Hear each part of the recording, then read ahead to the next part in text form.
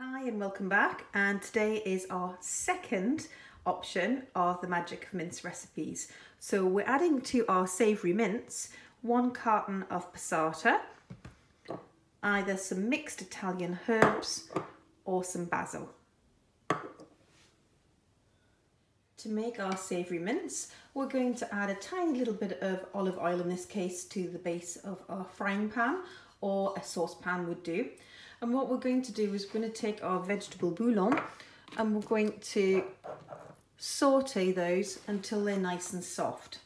So as a reminder again, we've got our small minced garlic. We have 1 large onion, 1 medium-sized carrot, and 1 stalk of celery. And this would be perfect for 500 grams. In this case, what I'm going to do is I'm going to split the recipe in a moment, so I'll have 250 grams of mince in each one. So let me just get this back in there. There we go.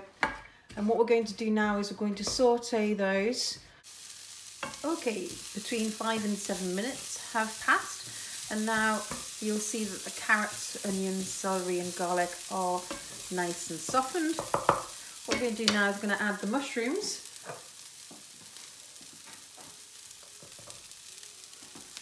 She says, not being able to get them out.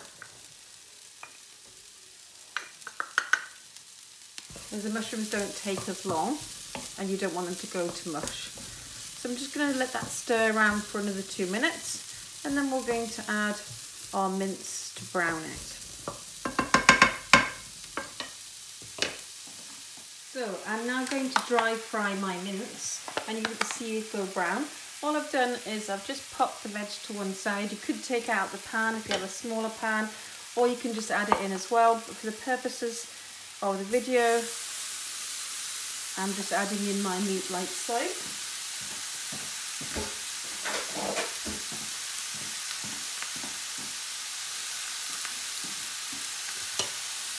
Pick this up with my other hand for now before I wash my hands.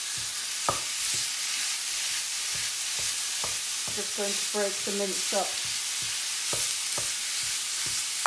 so that it's dry fried. So I'm back having washed my hands, and I'm just going to break up the mince. And as you can see, once the mince is cooking there and making contact with the pan, you'll see what's known scientifically as the Maillard reaction. And that's where the sugars that are present within the beef are turning the mince from a blood red to a brown. So this is where we're browning the mince. So as you can see, it doesn't take particularly very long for the mince to cook when you dry fry. Now, some mince that you can get in the store, whether that be fresh in the chilled section even, or in the freezer, standard mince is normally about 20% fat. So that will have a lot of fat and oil which will come off and it will spit in your pan. So you'll certainly need a medium heat for that. Lean mince is often classed as 12%, but again, you will still get a lot of oil from that as well. So we have a technique which we teach in school, which is I would take the vegetables out so that we only have the meat in there. And then what we would do, as soon as the mince gets to the stage that it's at now, where it's all brown, we'd pop it through a sieve to drain off any excess fat, so that you're reducing the fat content, even, put my teeth back in, the fat content down to about 7% or so that you're making a lean dish. Now obviously the lower the fat percentage, the extra lean that you've got, the more expensive the cut of meat. Normally mince comes from the flank region of the cow, and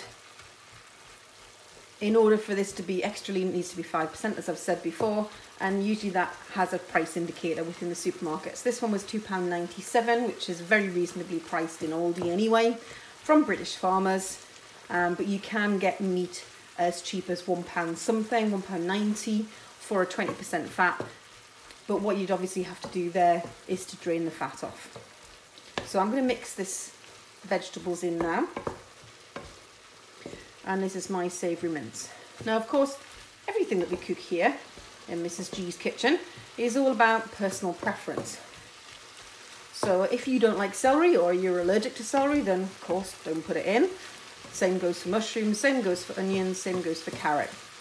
Some people find grating the carrot in works much better and it melts down and adds a slight sweetness. Some people just prefer to have a little taste of onion but not have the texture, like my husband and my son. So what I tend to do with that is just to puree it down, and then they never know it's in there and it kind of gets hidden. So we have savoury mince now, which is the standard recipe which we can now use for a Bolognese, which is a meat-based ragu sauce, or we can make this into a chili, whatever you would like to do. Now this is the basis, but what we need to do is add our gravy. So what we're going to do now is we're going to add our gravy. I'll bring this into shot. I'll just take this off the heat for now, so I'm not competing with the noise. So, whether you can see this in a shot, yes you can. So, we've got a measuring jug here. We have our oxo cube from before. Now, I don't know whether you know, but there's this little hack that I was shown on the internet the other day. Not the other day, about a year ago now. Everyone nearly always battles on with these little oxo cubes, but what you actually have is a little pillow when you fold it out. And then if you rip the top off like that, you've then got a pouring spout to pop your stock cube in. Who knew? Alright, so we're going to make our own little gravy here. No gravy granules inside. I've got a kettle which I've boiled, and for this particular amount of mince, I'm going to add about 400 millilitres of stock. So we're back. We've got 400 millilitres of our oxo, our beef stock, which we're going to add in slowly so it doesn't spit. There we go. And that's going to help cook our mince a little bit longer. Now at the moment that looks very, very watery, and what we're looking for is a nice reduction sauce. So in order for that to reduce down further and thicken up, what we're going to do is add a couple of teaspoons of corn flour starch. What we don't do is we don't put it straight in. What we do is we put it in with cold water to make a little slurry, and then add that into the middle there. And of course, if you do have something like Bisto or Quixo, all these equivalent gravy granules, then of course you could use those as well. In terms of GCSE higher skills, what we're looking for is for you to be able to make your own stock and then be able to make a reduction for those higher skill levels. So I'm going to let this simmer away for a little bit until it starts to reduce. As you can see, our sauce has reduced down now. It's been simmering away for 10 minutes. That's what we call a reduction sauce. So it's reduced down in terms of the amount of liquid it has, because that excess liquid has evaporated.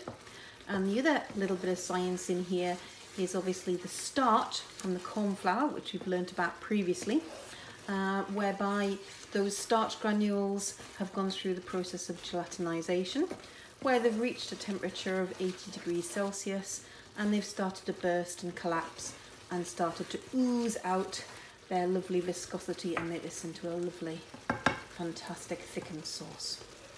So what I'm going to do now is I'm going to season with a bit of Susie salt and Percy pepper. Have a quick taste first and see what we think. So tiny little bit of salt, not too much because there is a little bit of salt in that oxo cube that we used before. And where's my pepper? Tiny little bit of pepper just to lift that sauce. A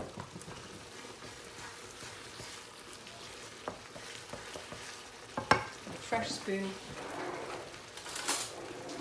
to taste, no double dipping allowed.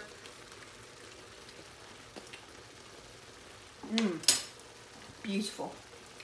So there's savoury mince, ready to rock and roll. Welcome back. So we do have a savoury mince now, which we can add our tomato base and our Italian herbs, which is going to give us our Bolognese sauce. Now, traditionally what would happen now is you would have actually added the tomato first and the stock afterwards, but I find that this is a really good standard recipe to have in your freezer or in your fridge to adapt to however the family wants to eat it. So I'm adding 400 millilitres of tomato passata. Equally tinned tomatoes would work well. I'm going to put approximately a tablespoon or 2 of mixed herbs and 1 of basil. Now this particular recipe has garlic in already, so you've already got the traditional Italian herbs. And if we let that simmer away for a further, say 10 minutes, we've got a lovely Bolognese sauce. We're now going to cook our spaghetti for our spaghetti bolognese.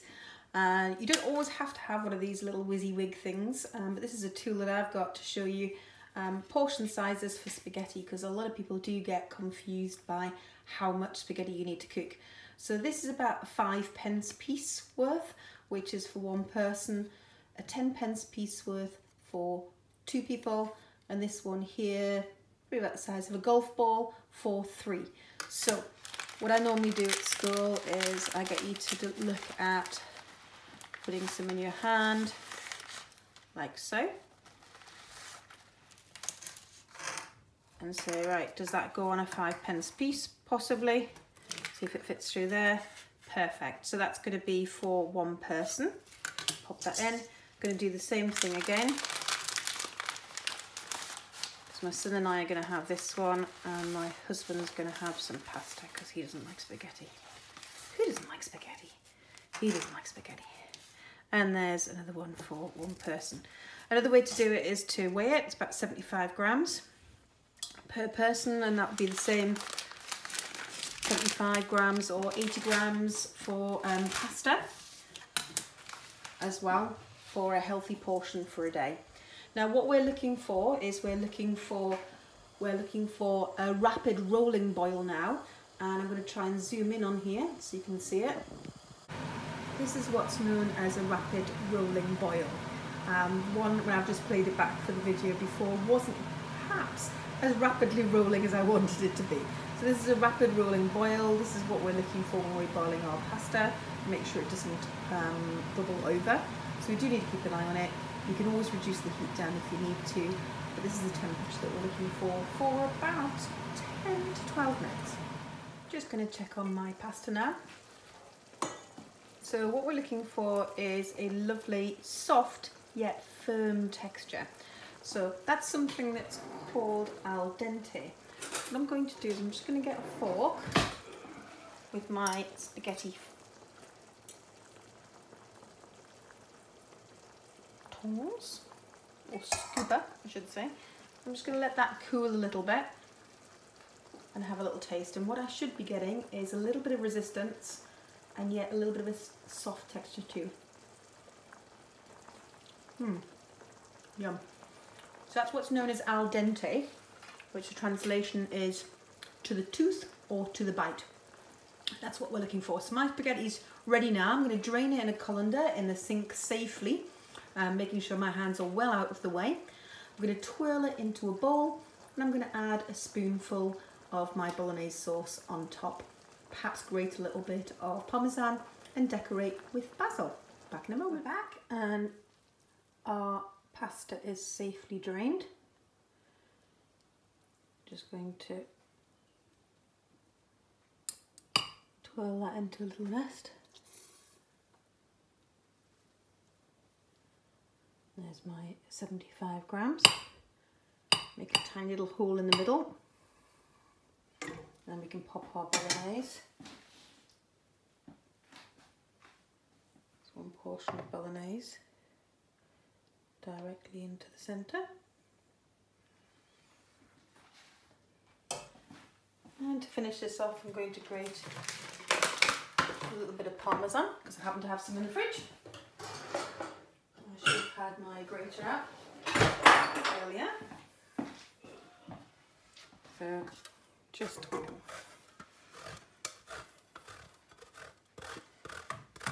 tiny little shavings of parmesan, and finish off with